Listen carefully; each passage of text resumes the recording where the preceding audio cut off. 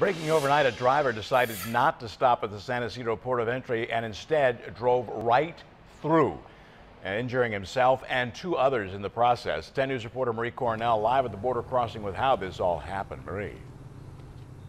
Well, Bill, we can tell you from the scene, it looked like the driver was leaving Mexico's side and heading into the U.S. Right now, I'm going to show you some video of the truck on the flatbed getting ready to be towed away. We have just learned that the driver hit two other cars crossing the border. In total, 3 people were hurt, including the driver of the truck. We're told all with minor injuries. CHP at this point, they're trying to figure out why this driver kept on going. We do have calls into Customs because it was their officers that were out here at the scene looking to get information about this crash. As soon as we hear back from them and get more information, we'll let you know what we've learned. We're live from San Ysidro. Marie Cornell, 10 News. Thank you, Marie.